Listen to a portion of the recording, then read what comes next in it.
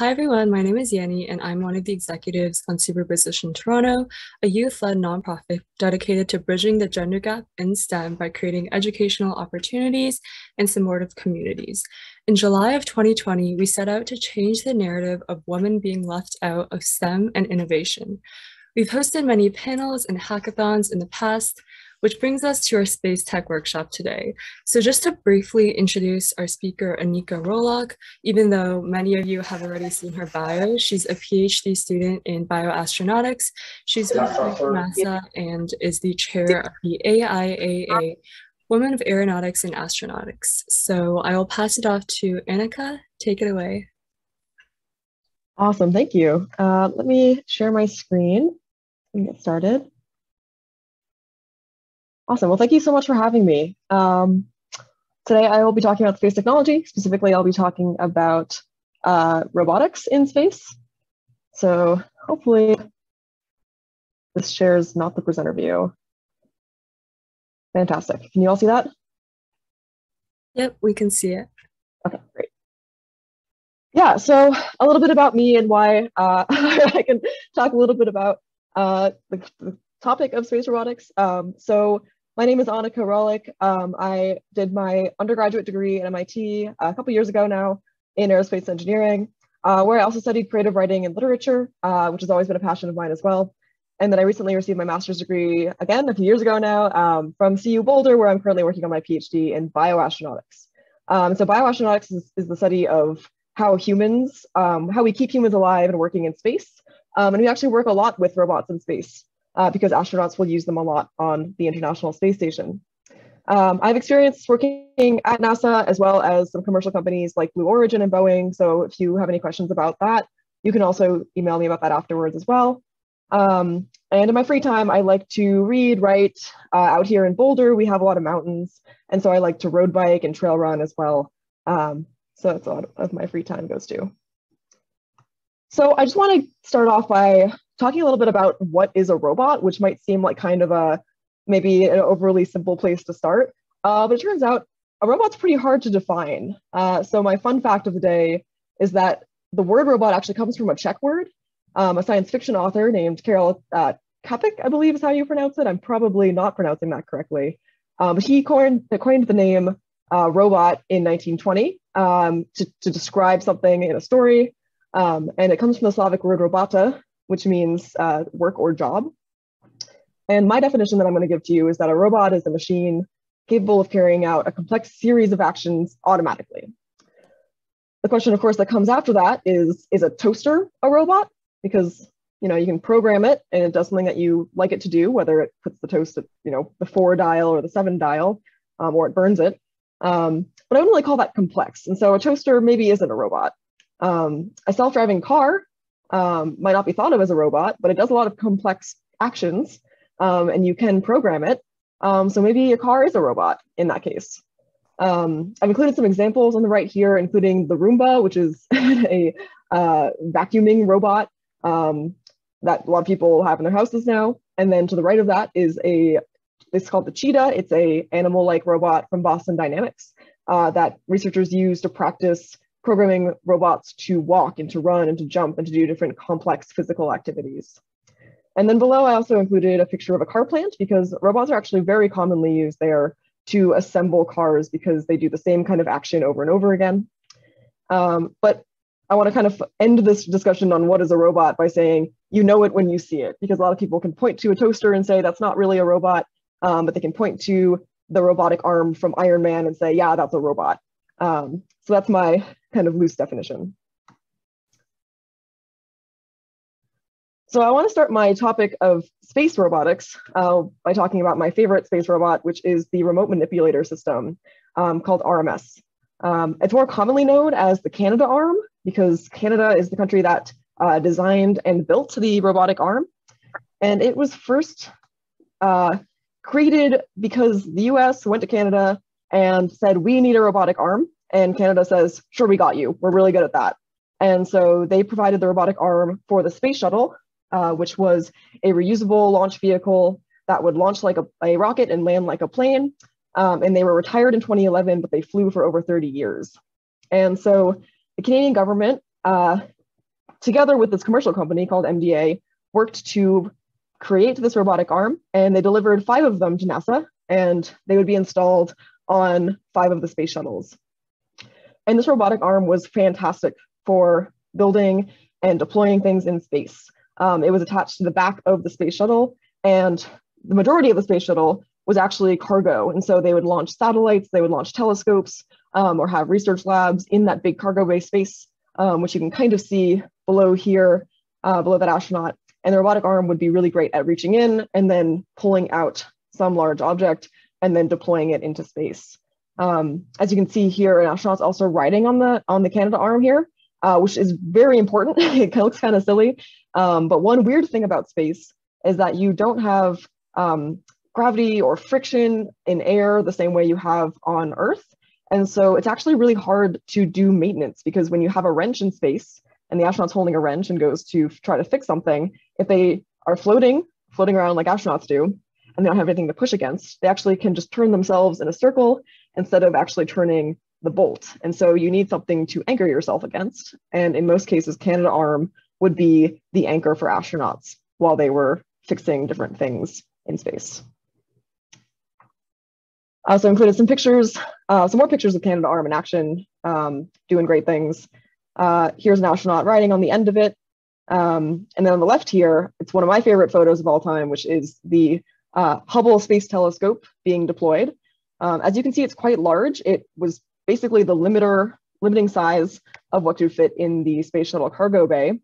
And it was deployed using Canadarm. And so here it's upright, but originally was lying down inside the space shuttle, and the arm would reach in, grab it, and then basically put it upright, and all of the astronauts kind of crawled all over it, making sure it was ready to go before it was released into orbit to send back wonderful, beautiful pictures of our universe. So Canadarm1 was a fantastic success. And so the US decided that it wanted to make a space station in the 90s. And the space station was originally called Space Station Freedom. And that's not a joke, that's actually what they wanted to call it. And that idea was scrapped basically because the US figured they couldn't build it all on their own. And so that was replaced by the idea of the International Space Station. And the International Space Station is currently still in orbit. And it is a joint effort between over 15 different countries, and different components were delivered over time, starting in 1998. And it was built using Canadarm1 on the space shuttle until they were able to get one module up there and then deploy what was called Canadarm2. And Canadarm2 was the one that would live on the space station. And they would pass new components back and forth from the space shuttle to the space station, and Canadarm2 and 1 together built the space station with the astronauts. And they called that first passing of the module the Canadian handshake, because Canadarm1 shook hands with Canadarm2 and passed over a module. Chris Hadfield is a famous Canadian astronaut who also piloted Canadarm. This is not a picture of Chris Hadfield, but it is a picture I wanted to include of the Canadarm control system, because it's quite complex. I think because it's called an arm, but in reality it has quite a few more joints than our arms have. And it is able to spin around in ways that our elbows and our shoulders quite can't reach. And so controlling it takes a few different control levers, kind of like a joystick that you would use for a video game, but you have multiple degrees of freedom. And so you have multiple monitors with different cameras showing you where each joint is and where each part of the arm is, so that you don't accidentally kind of smack into the space station or smack into the space shuttle. But most of the astronauts would float on over to this control system, and they would watch the monitors and use Canadarm that way. In the space shuttle, so for Canadarm1, they had a very similar setup to this, but they actually had also a window that they could look out and view Canadarm as it was moving around the outside of the shuttle. Looking forward to the future, hopefully, if you are into space, you're aware of the Artemis program, which is the program to return humans to the moon with a permanent presence. And like the International Space Station, it is an international effort. And so in 2020, the United States signed a bunch of bilateral agreements with different nations, and these were called the Artemis Accords. And Canada has agreed to do what they're really good at, which is make robotic arms. And so Canadarm3 is planned for what's called the Lunar Gateway. And the Lunar Gateway will be a space station type vehicle that floats around the moon and serves as a jumping off point for expeditions down to the moon, as well as potential expeditions to places like Mars and deep space once we kind of work up the knowledge and our ability to live away from Earth for a long time well enough to head to places like Mars. So that was a little bit about Canadarm, which is one of the more complex single pieces of robotic equipment that's currently in space.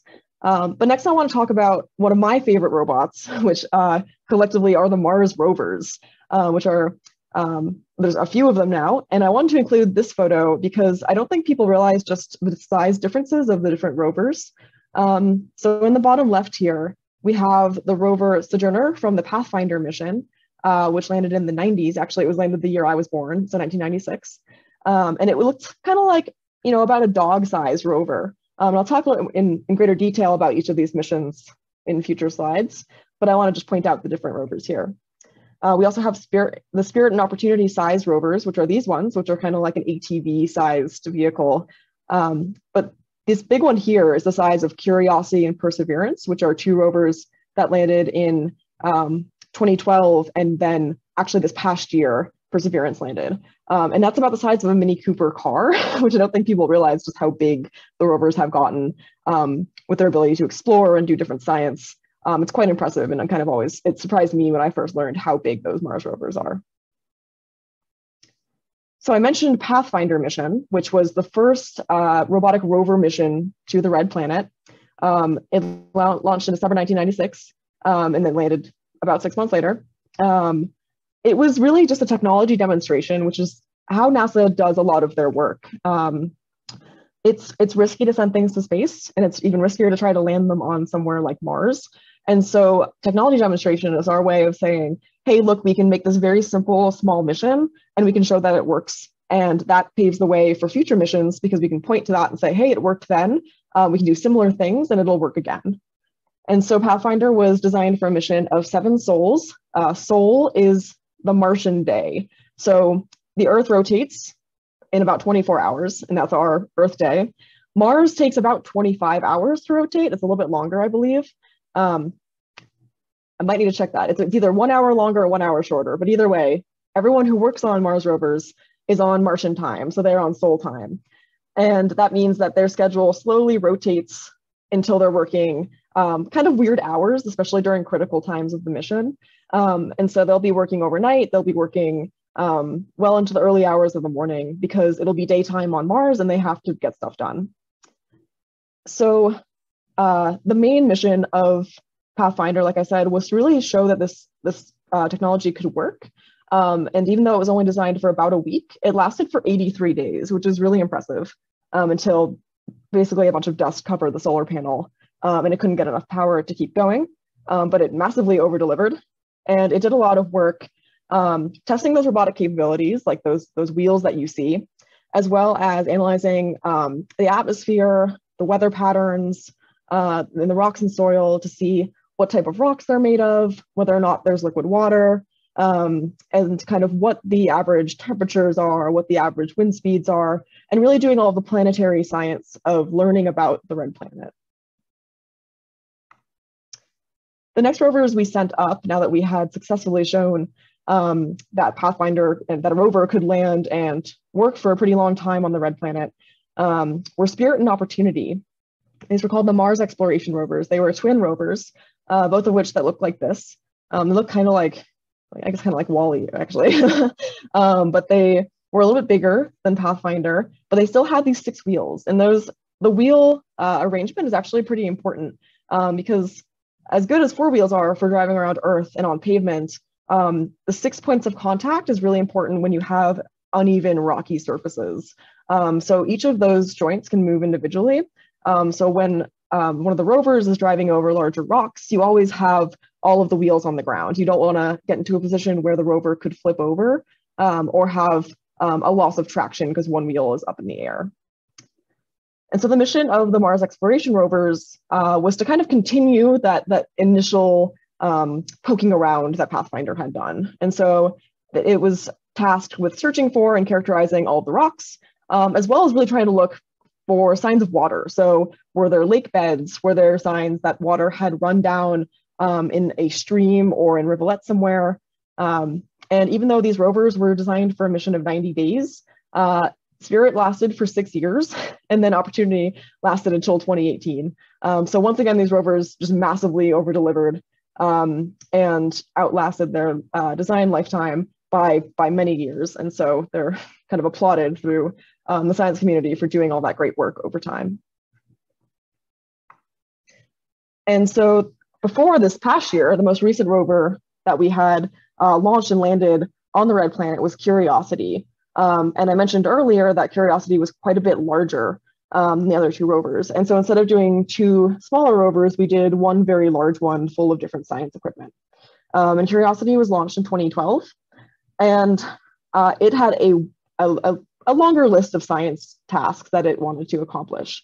So just for some background, there's something called the Decadal Survey, and that is a survey that NASA puts out, and they literally put out a call to every scientist in the world, and they say, what are your priorities for the next 10 years? What questions about the Earth, about the universe, about different planets, do you want answered in the next 10 years? And NASA uses that to guide what missions they fund and which they develop to make sure that we're actually doing useful things in space that scientists are curious about. And so in the 2010s, the 4 science goals that NASA had laid out from this decadal survey into this long-term Mars plan that they had was to determine whether life ever arose on Mars, characterize the climate of Mars, characterize the geology, and then prepare for human exploration of Mars. And so in many ways, this was building on what the other rovers did, while also trying to figure out things like, what is the radiation like on the surface? What is the temperature like? What can humans use on the Martian surface to survive? Can they, for example, if there is water ice, can they use the water for different things? Can they make rocket fuel out of the water, which you can do by separating it out into oxygen and hydrogen? And just different ways that you could potentially survive on a different planet. So in the same way that Spirit and Opportunity were twin rovers, Curiosity also had a twin, and that was called Perseverance. They weren't launched at the same time, but after the success of Curiosity, this twin rover, they look very similar, the same design, the same material, was built and launched.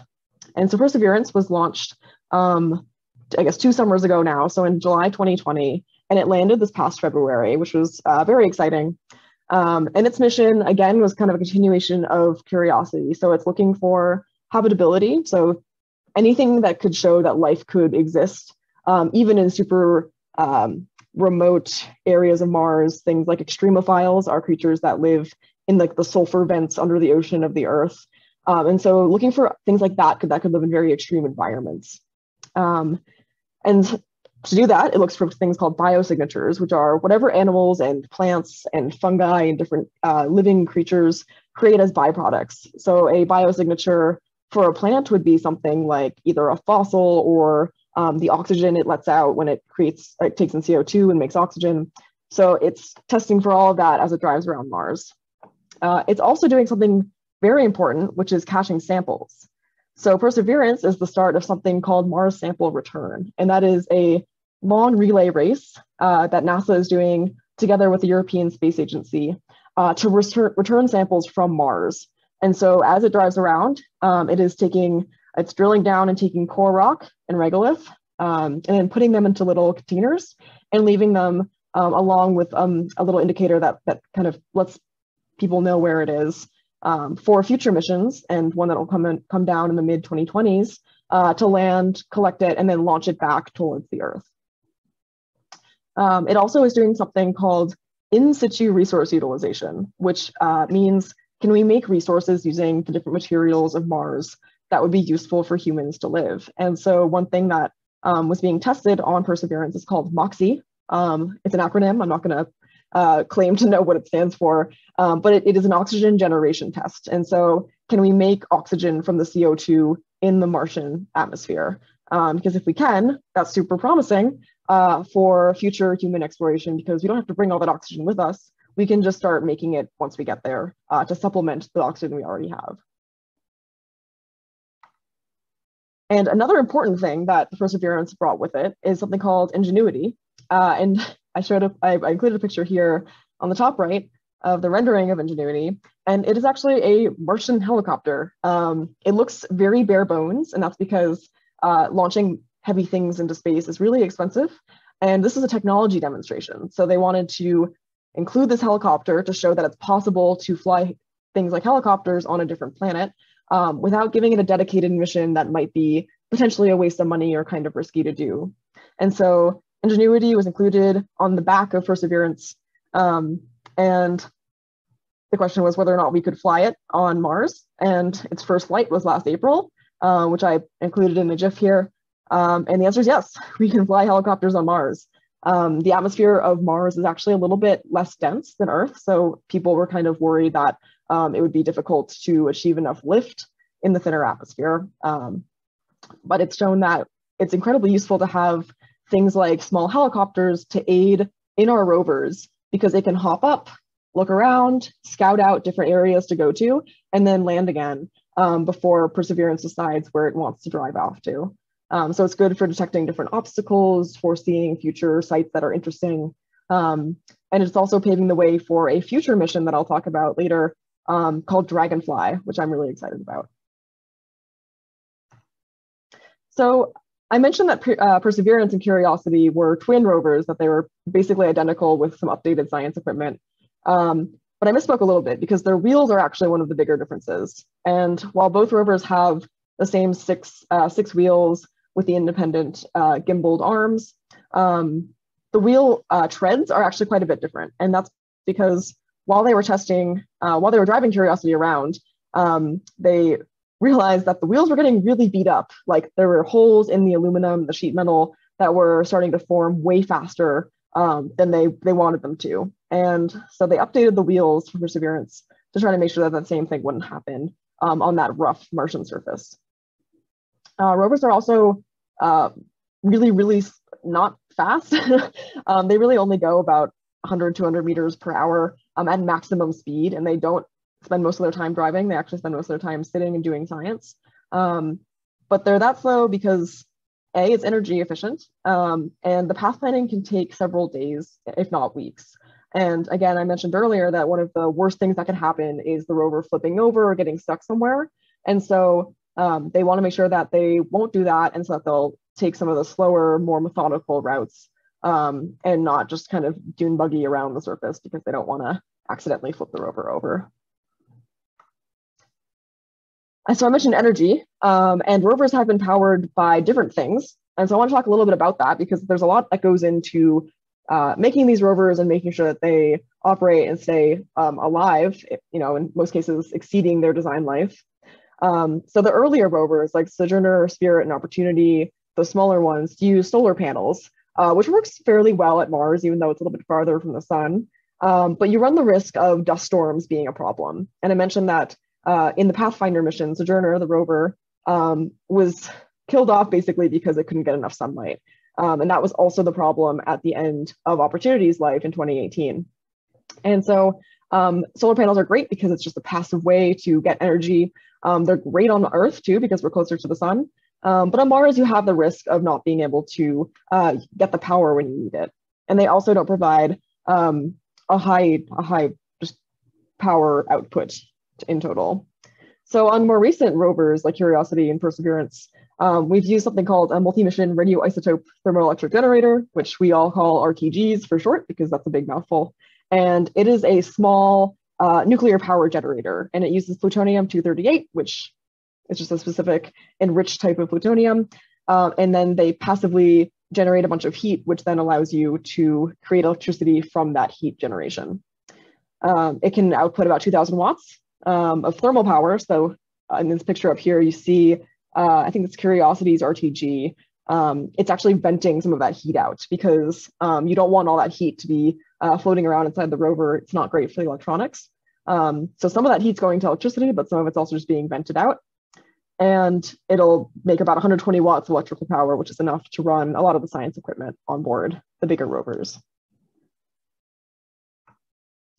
So how do we get these rovers down to the ground? It takes a village, honestly. And this is one of my favorite topics in robotic exploration, is how we figure out how to land these things on the Martian surface. So I included a few pictures here of the different ways that we slow these things down before they touch down on Mars. The parachute is always used because this is a supersonic parachute. It's called a disc gap band parachute because there's the gap here in the disc, and it's a way of keeping it stable at very, very high speeds. This photo was taken in the NASA Ames wind tunnel, which is a NASA center up near San Francisco. And this is, I believe it's the biggest wind tunnel in the United States, if not the world, and they often put planes in them.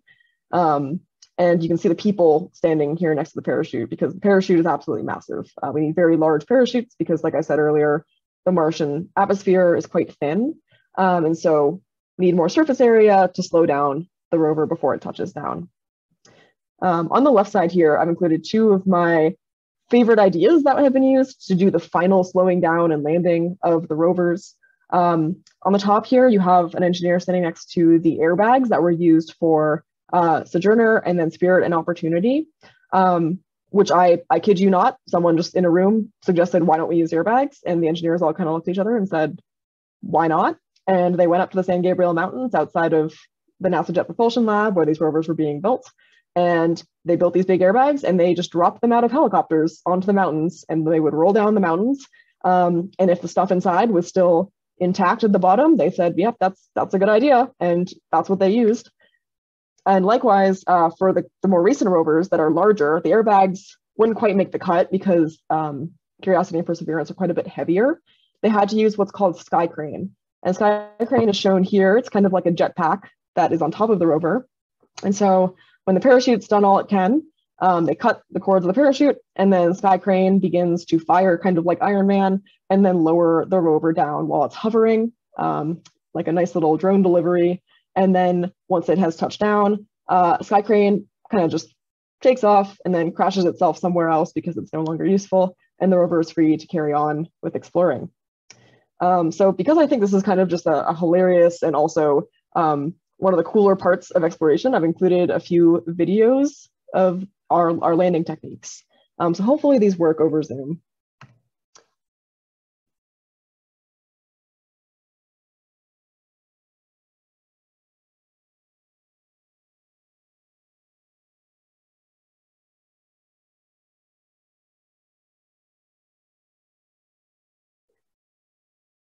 So this is the airbag method.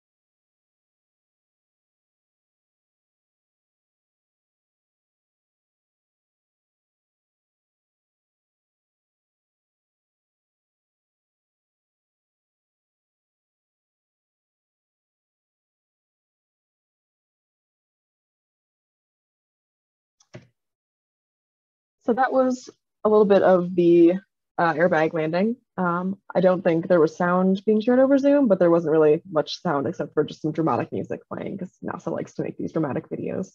And so these ideas came out of, just before we watch the next video, I'm going to explain a little bit about the way ideas like this come about. There is literally a room at NASA JPL that is called left field. And they jokingly call it that because there are no bad ideas that can come out of that room. And that is the room where people proposed both the airbags and the sky crane maneuver as ways to get the rovers down to the surface. And in that room, you propose the idea and someone says, okay, let's run some numbers, let's be engineers and pretend like this actually can work and believe that it could work for a second. And in the case of both those ideas, they did work and they ended up being used on the rover missions.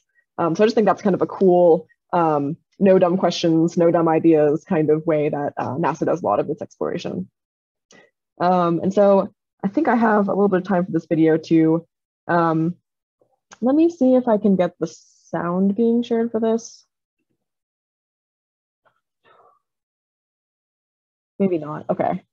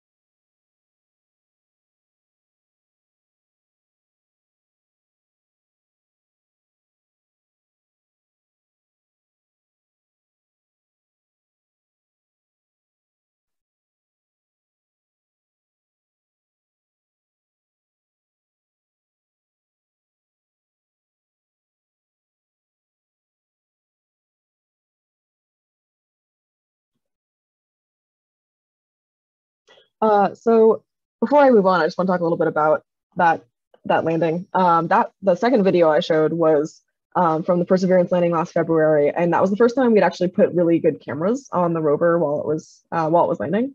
And so the footage that came back was just absolutely incredible for all the engineers who had worked on it, because we could finally see what it was like to land. Because that first video I showed was actually just a rendering and an artist's rendition of what was happening for an illustration. And so getting that footage was really good for seeing how the parachute actually deploys, to make sure that it's deploying correctly. There's not like taking a long time or anything like that, as well as making sure just, everything is working all right on board when it's being lowered down. I don't know if you noticed, but while it was actually still descending, it swerved to the left.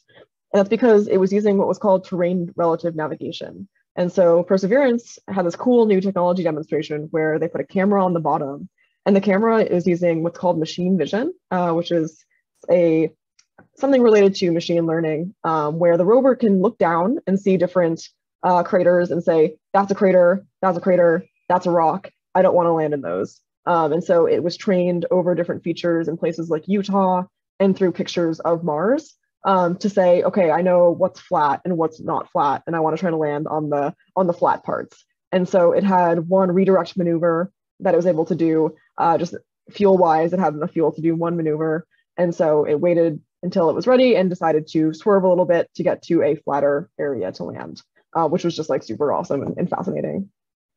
And it's tricky to watch these landings because they actually aren't happening in what we call real time.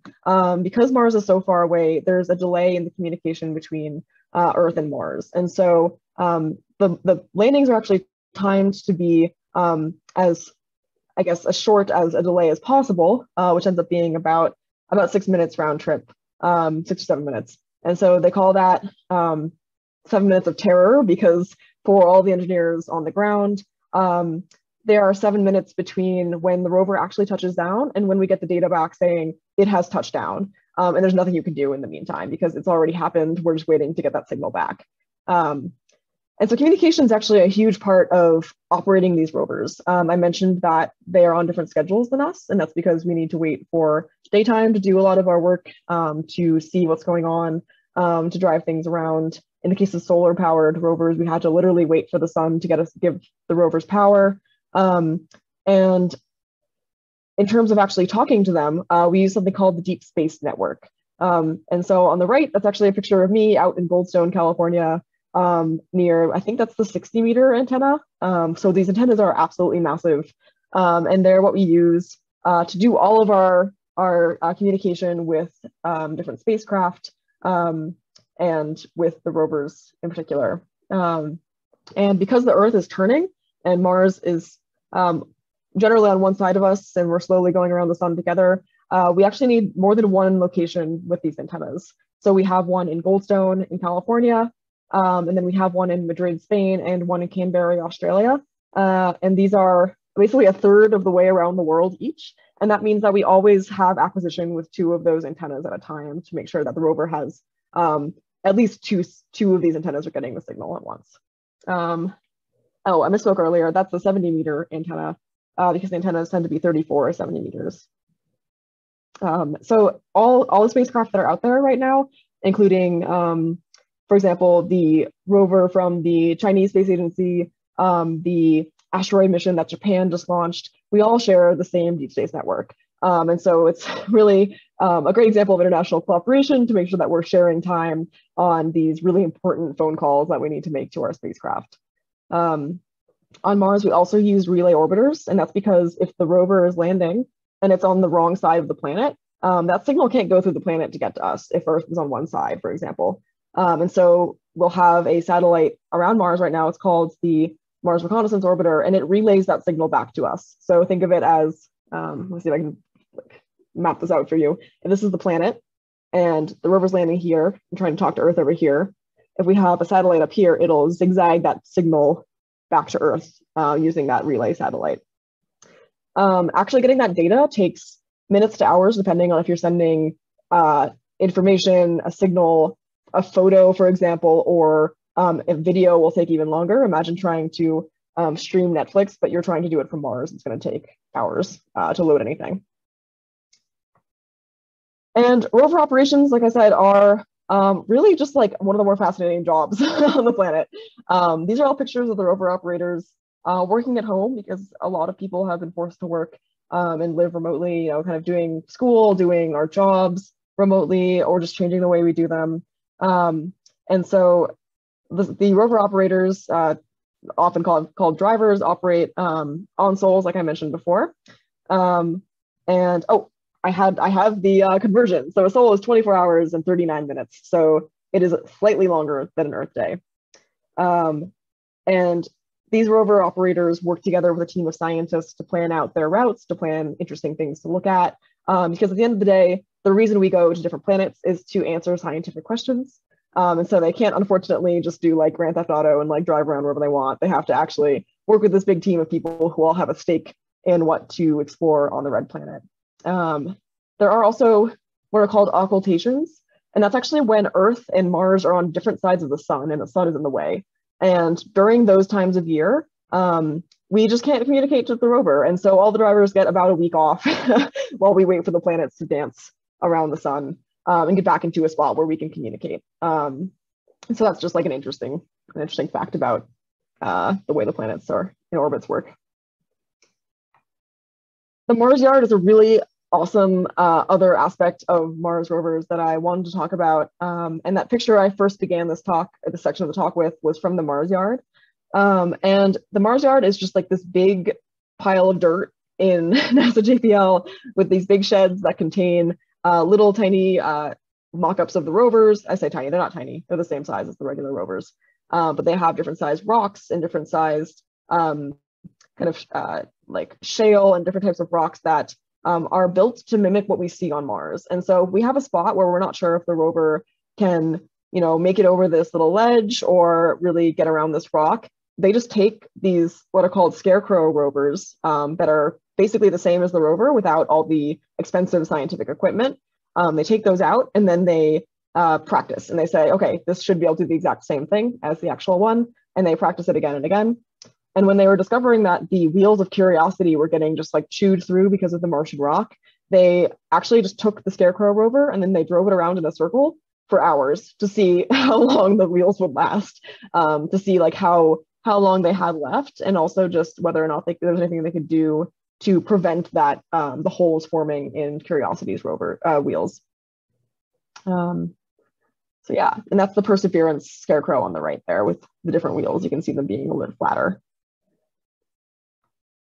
So I mentioned the operators and I mentioned the people at the Deep Space Network. I didn't talk too much about the scientists, and you saw in those videos that there's a bunch of people who get really excited whenever the rover does anything. And those people are all critical people who are involved with creating these rovers. It really takes a village. Space exploration is not a thing that this lone genius can do on their own. It takes hundreds of people, if not thousands of people, with people manufacturing different components and different scientists who are all analyzing the data that we get back. And this is a photo of just the Mars Perseverance team.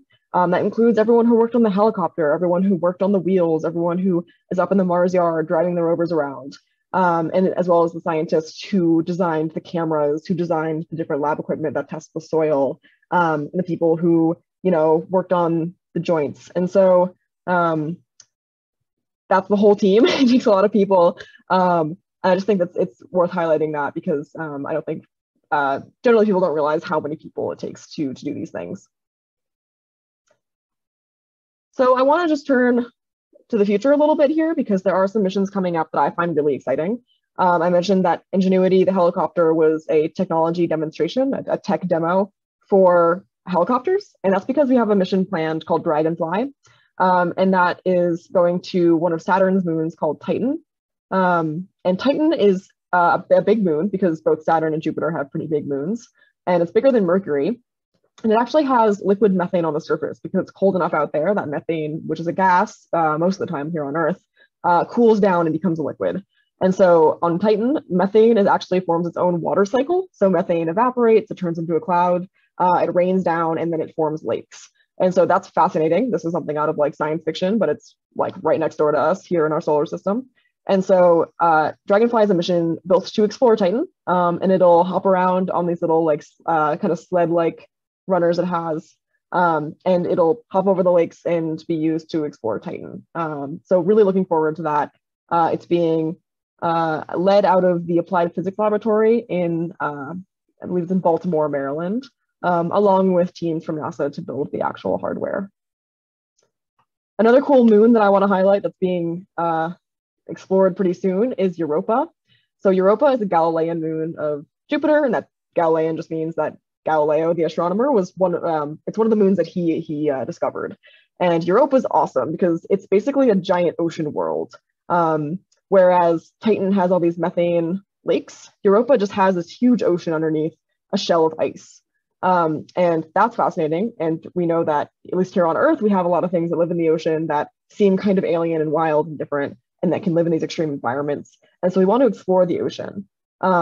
So on the top right here, I've included a picture that's a potential kind of future concept of a drill that would go down and drill through the ice and then explore underwater.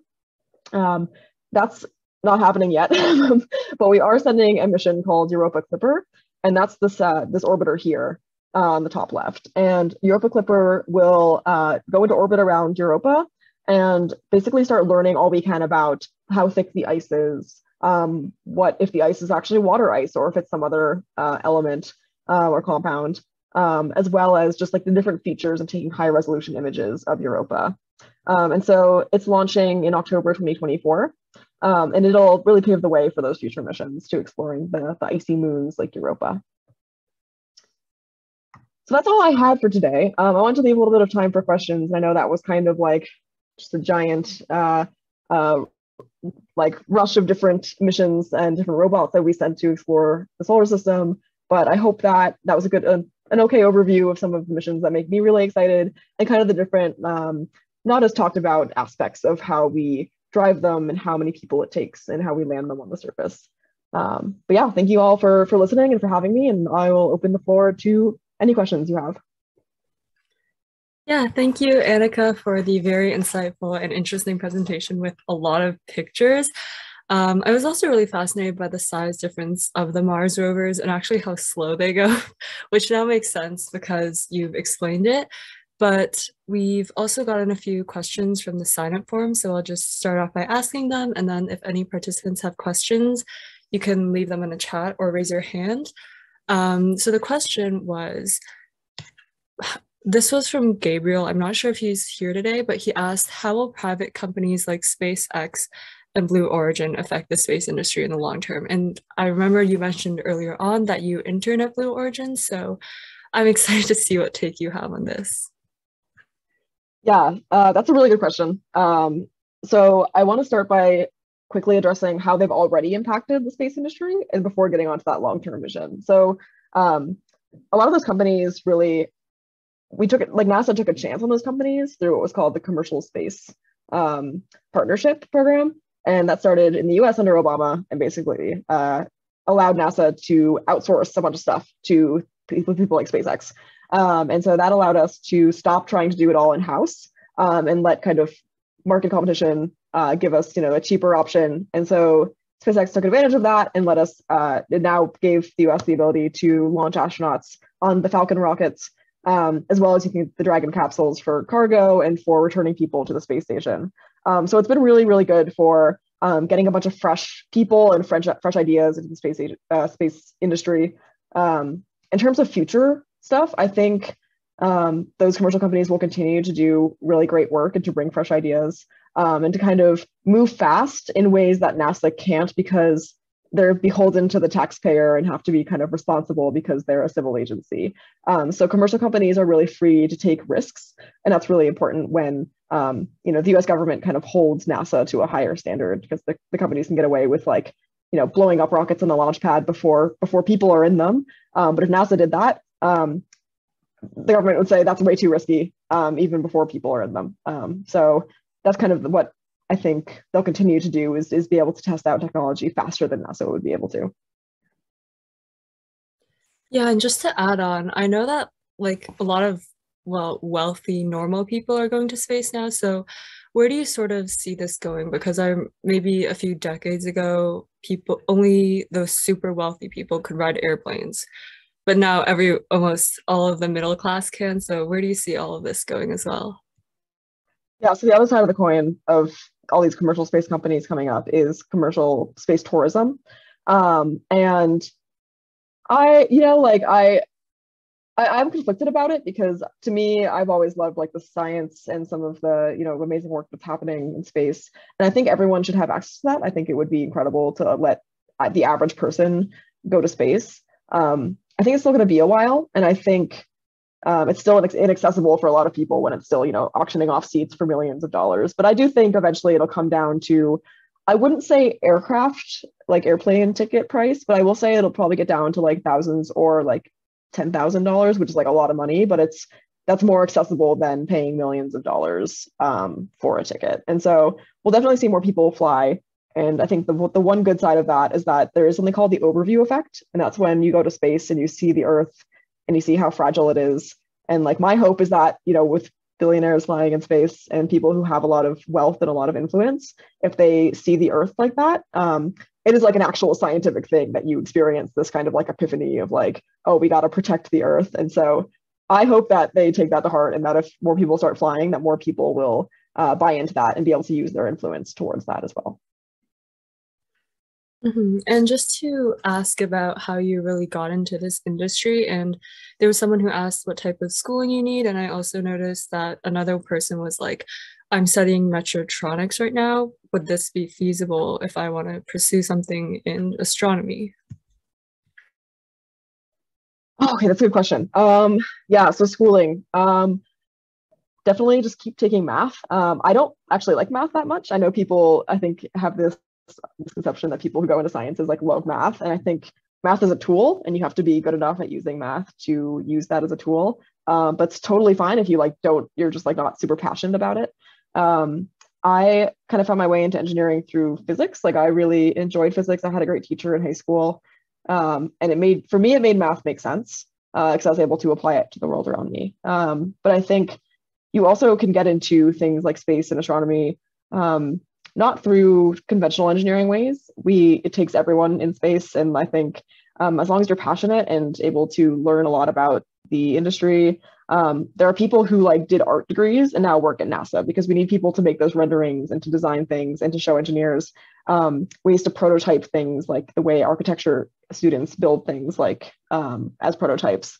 And so there's like wild ways to get into this industry that aren't necessarily conventional. It just takes a lot of hard work, I think, and those pathways are being more well known now. Hopefully that kind of answered the question, but yeah, I missed the second half of that question. Yeah, I believe someone was saying that they study mechatronics, and I guess you already did answer it, sort of how you can really be from any background as long as you have the prerequisites, which you can study for, I believe. Yeah, you can study for them and you can always come back and learn them. It's okay if you like do, like I failed a bunch of math tests my freshman year of high school in grade 9. And like I, worked really hard the rest of high school and was able to come back from that. And you can always come back for it later in life too. So if you like go down one path and then say, hey, I'm gonna, take a bunch of online classes in coding or, go to a makerspace and start building stuff myself, you can get into the kind of the engineering side in different ways. In terms of it's in mechatronics, I think that's just like kind of like robotics. I'm not as familiar with some of that, like that terminology. But if you want to get into the astronomy that way, you definitely can. I would say learn about kind of the ways we do astronomy and like how telescopes work, because that's a lot of optics, it's a lot of physics. But really it's a lot of like, can you get the data back from these telescopes and interpret the universe that way? And so like things like data analytics are also like hugely important, and they don't sound as fun, but they're really cool once you start applying them to cool things. So you'd be kind of surprised about like what really basic stuff can apply. And I guess we can get to the questions in the chat if you want to answer them. Yeah, for sure. I have a direct message question from, I believe, Yonda that I can read out, which is, for the airbag landings, are the weights placed on the bottom of the rover to guarantee the rover landing on the right side, or how is it done? Yes, yeah, exactly that. So they put weights at the bottom of the rover's platform to make sure that it doesn't land upside down. And that's just a way of making sure that it'll eventually settle to the right side and then it'll land right way up. So that's exactly correct. Next question from Rebecca is, was there a specific mission or moment that motivated you to venture into space engineering? Yeah, so two things. The space shuttle to me was like the coolest thing ever growing up. I grew up when the space shuttle was still flying routinely. And unfortunately, I never got to see it launch. But to me, like I loved planes and I loved space. And so having this like giant plane like thing that would launch and then bring people and then land again like a plane was the coolest thing. Space shuttle also, I guess like you probably all are a little bit young to remember, but it opened the door for scientists to go to space. A lot of the shuttle astronauts weren't from a military background like the previous astronauts had been. So suddenly we were flying people who were medical doctors, people who were chemists, people who were trying to just learn how different plants behaved in space. And so we got this kind of like more interesting group of astronauts that wasn't necessarily as military based, which was really cool to see in shuttle too. And we got to fly the first woman, the first African-American woman, just like a whole more diverse set of astronauts because of that military requirement being relaxed. And then, the second part of that was that I loved the movie Apollo 13 as a kid, and I watched it with my grandma all the time. And so that also got me into space. Uriel says, do you have any suggested books on space tech and astronomy for someone without any experience? Okay, for a writer without the space degree for context question. Any books on space technology? Goodness. I think this isn't, a lot of my books that I've read are a little bit more, they're not directly on the technology, but I kind of read about astronauts' experiences and things like that, and they include a lot of that information. So one of my favorite books that I've read recently is called Handprints on Hubble.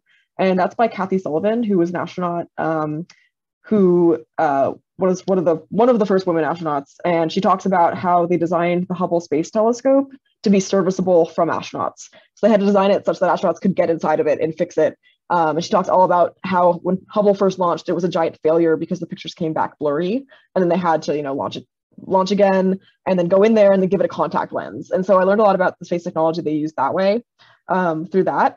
I would say look also, just like NASA has some really great videos. So if you go to NASA's YouTube page, you can find videos about tours of the International Space Station, different people talking about different missions and things like that. So just like, that's not a book, but if you go and look through NASA's archives or NASA's webpage or YouTube, they do really good kind of dense information about that. Hopefully that answers your question. I'm going to share my email at the end, and you can also, I can also just make a list and send that out if you all want to see like science fiction books and education books. Oh, one more direct message. Will Mars rovers remain on the planet after it completes its missions? If so, do you see any future problems after more and more projects are launched to the Red Planet? Yeah, so we don't have a way to get them back right now. So unfortunately for like Spirit and Opportunity and Pathfinder, they're just kind of sitting wherever they died. And that's okay because we make sure that they are as clean as possible before they go. They are built in clean rooms and then subject to really high heat to kill any bacteria, because we don't want to bring bacteria to Mars and then like discover life and find out that it's just like the common cold, because that would be very disappointing. So, Mars is really big and we only have like 10 things on it right now. So it's not a big problem now. Eventually it might be a problem because there's a lot of weird politics and like you can't own the moon, for example. And so you can't like own land on Mars. And it's kind of like the oceans, how they're governed. They're kind of just like the sea. And so someone could just like steal a rover at some point, like another country could just go and like take our rover. We just like don't have any laws yet about that. So those laws will hopefully get written as we, if we eventually send people, we'll eventually have to cross that bridge and like figure out what's going to happen. So that's a good question. What does your job look like? Have you worked with rockets? Yeah, so right now I'm a PhD student. So my job looks kind of like doing a mixture of lots of reading. I work with other astronauts and engineers to talk about what our future habitats are going to look like. So the future space stations that we use. But like my day-to-day is like kind of boring. It's a lot of just like doing research and reading and coming up with ways to basically weigh different technology and which ones we should like really invest in for the future. My internships were a little bit different when I was working with, I worked on Juno, the spacecraft, which is not a rocket, but it's a spacecraft. And that was a lot of looking at Juno's data that was coming down and saying, is there a way to make sure we catch all the things that might be going wrong with it? And then when I was working at Blue Origin, I was working on rockets, and that was doing a lot of simulations of landing a rocket on a boat and trying to make sure that despite the ocean being rocky, that we are like very wavy, we could still keep the rocket upright and that it wouldn't just fall over once it was on the boat. And so that was my work. My day-to-day was doing a lot of simulations with that. Oh man, lots of direct messages here. What is the most common form of math that you have had to use in engineering? Yeah, so don't worry too much about that if you're in high school, because you probably won't take it in high school and don't need it yet. But differential equations that and linear algebra are two really important maths that you will use down the road. Unfortunately, I don't use like Taylor expansions or trigonometry that much anymore. But like in college, usually the freshman, sophomore, first year, second year classes will have linear algebra and diffie-q, and those are really important for engineers. How will medical technology also play a part in the future space tech projects? Yeah, no, that's a really important thing. Because when people go to space, it affects their eyesight, it affects their bone density, it affects their muscles. And so medical technology will all be geared towards making sure that people are as healthy as possible. When they come back or when they land somewhere else like Mars, we want them to be able to walk around, because right now when astronauts come back, they're pretty shaky and they can't really stand up for very long because they've been floating around for months. And so, yeah, trying to figure out how to mitigate that is currently a big focus. Same with the eyesight thing. So for some reason, astronauts lose their eyesight. We actually don't really know why. It's not like dramatic, but it's enough that they will need to update their prescription when they come home. And so there's a lot of work into figuring out ways to simulate gravity in space, because that's the biggest issue, is really just not having gravity, because it affects your eyes, it affects your muscles and your bones. So when is the Artemis mission happening is another question. Yeah, so NASA right now is planning for Artemis 1, which is the demonstration flyby, to be in 2024, I believe. And then between you and me, it will probably not happen until 2025 or 2026, because that's the way delays happen. And with the pandemic also, everything is just a little bit delayed. So probably the mid 2020s is when I would say Artemis would happen for the first mission.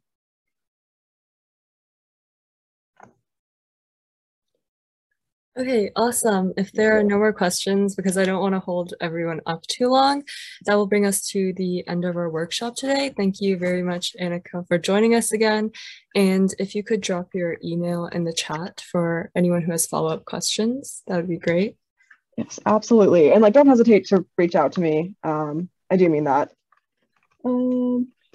And then I know I kind of messed up the question about books. And so I actually, if you can send this out to anyone who attended, I can just put together a list of books that people can check out. Yeah, for sure. Cool. Yeah, thank you so much for having me. Yeah, I had a great time. Yeah, thank you everyone for coming, and we hope to see you in Superposition Toronto's future events, and have a great night.